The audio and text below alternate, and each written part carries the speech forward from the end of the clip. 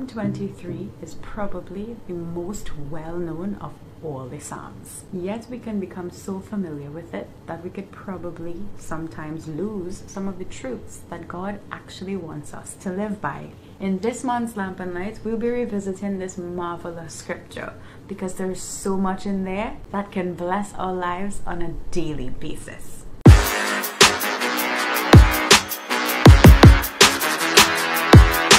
Verse 1 of Psalm 23, the psalmist David sets the stage. Here our Lord is pictured as a shepherd and we are his sheep.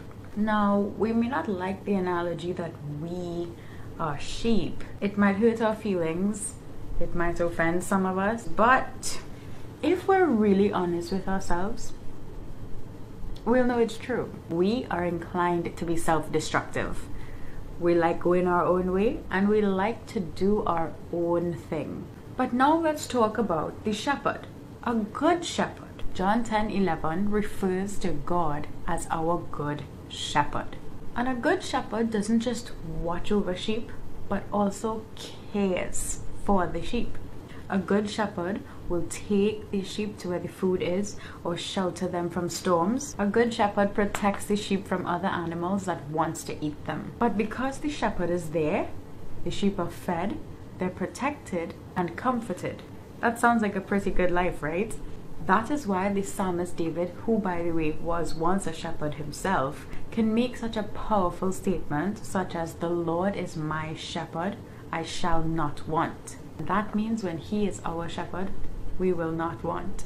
We'll be in need of nothing. He'll supply all our needs and he'll grant the desires of our hearts. For the Lord is my shepherd, I shall not want.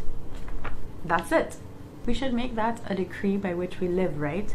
But it might be challenging because we constantly live in a lack mentality, where we might always be thinking about what we haven't done, or we don't have, or we haven't yet accomplished. But this psalm is telling us that it doesn't matter what we haven't done or we haven't accomplished. God is enough. Our God is enough. When he's leading us and he's guiding us, we will not be lacking. So this month we're discussing Psalm 23, and it's a very popular psalm.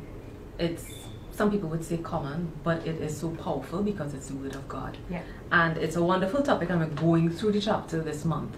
So this week we would have done verse 1. The Lord is my shepherd, I shall not want. And it makes reference to God being a shepherd because he is our good shepherd and we are his sheep. So the discussion question is, what does it mean to be sheep? Well, I think that we should first look at or consider the behavior or the characteristics of sheep. They're actually prone to wandering around the place or looking for satisfaction in artificial places, which if we compare that to human beings, it would be that we would be wandering around the place, yeah, looking for satisfaction maybe in our career, or love, or money, any sort of accomplishment, stuff like that. Yeah, and that's the thing. It was stated in the devotional as well. You know, it's not to get offended. We are similar. We do wander around. We do our own thing. We get in trouble. We get vexed with God. But the reality is that God, our good shepherd, didn't lead us there.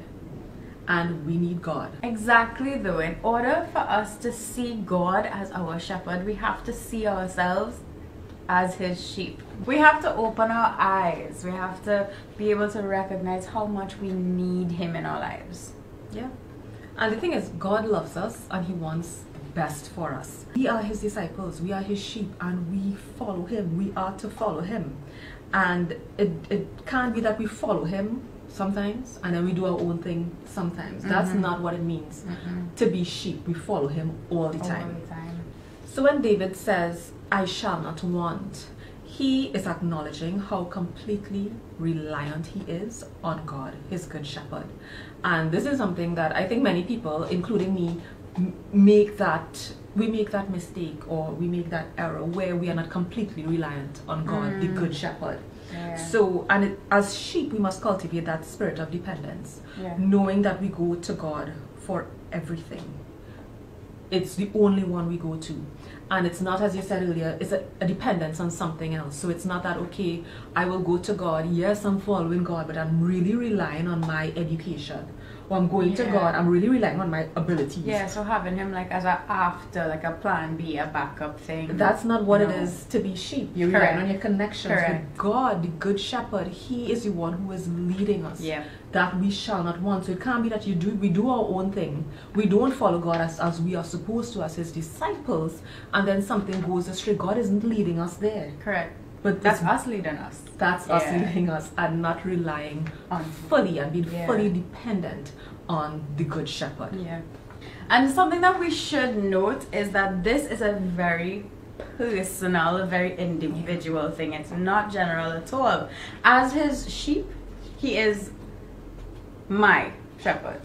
Yes, he's our shepherd, but he's my shepherd. He's Becky's shepherd. It doesn't say the Lord is the shepherd of the world at large and leadeth forth the multitude as his flock.